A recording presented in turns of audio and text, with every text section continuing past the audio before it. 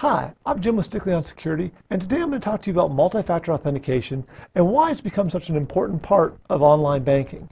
Now, when you go to log into your online banking account, you're required to enter in your login ID and your password. This information helps confirm who you are and keeps the criminal out. The problem is, criminals continue to find new ways to steal your login credentials. Oftentimes this is done through viruses and other malware that ends up on your personal computer. To help reduce these risks of the criminals actually gaining access to your online accounts, software companies are continually adding new functionality that helps increase the security of the authentication process.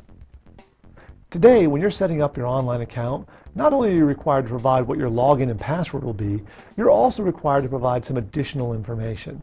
This information will often be the answer to several questions or possibly even your cell phone number. Once this information has been gathered, it can then be used at a later point in time as part of the authentication process. This additional level of validation is what's known as multi-factor authentication. In addition, some financial institutions may provide you with additional equipment that you're required to use during the authentication process. No matter what type of multi-factor solution your financial institution deploys, the goal is always the same, and that is to eliminate the risks of criminals gaining access to your account. Many financial institutions are adding additional layers of security into the authentication process. So not only are they going to monitor your login credentials, but they're also actually looking to see where you're physically located.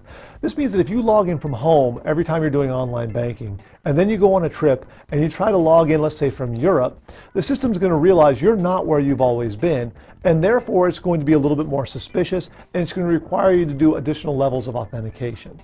In addition, it'll also know the computer you're logging in from. So if you log in from the same computer each time, and then you go out and buy a new computer, again, the system's going to know that, and it's going to be a little bit more suspicious because it's not the computer it recognizes, and again, it's going to require you to do some additional levels of authentication just to make sure that you really are who you claim to be. Now, with all this additional security that's been implemented, you'd think your account would be relatively safe. But unfortunately, criminals are pretty shifty, and they've adapted. They realized that they could no longer attempt to hack into your account just through the login and password. So instead what they did was they created malicious software, again, that they could get on your computer through a virus or malware. And that software would just sit on your computer and wait. And the next time you log into your online banking account, the software would then come alive and say, okay, they're now logged in.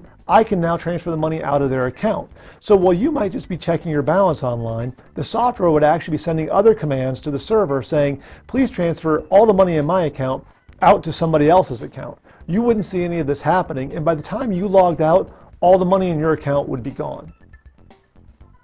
In 2011, new regulations were pushed out that required all financial institutions to increase the level of security in their online applications, which would address this particular type of attack. What they came up with was additional authentication inside of the actual application while you're doing your online banking. So now, whenever you're doing what is deemed as a risky transaction, you're going to be required to do an additional level of authentication. So you might go through the login process in the beginning and type in your login name and your password and whatever, and now you're logged in.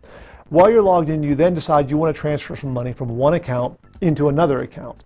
This could be seen as a risky transaction. So what will happen is when you tell the system, I want to transfer funds from this account into another account, at that point in time, you're going to be required to go through an additional level of authentication to prove you really are who you say you are.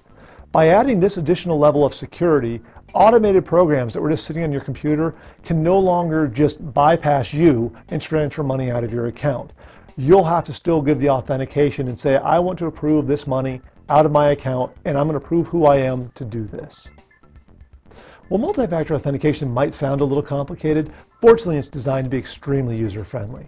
Just remember that while you might have to jump through that extra hoop to validate who you are, and it might take an extra minute, you are greatly reducing the risk that a criminal will gain access to your account and ultimately to your money.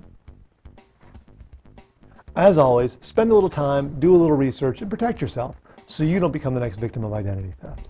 I'm Jim for Stickley on Security. Have a great day.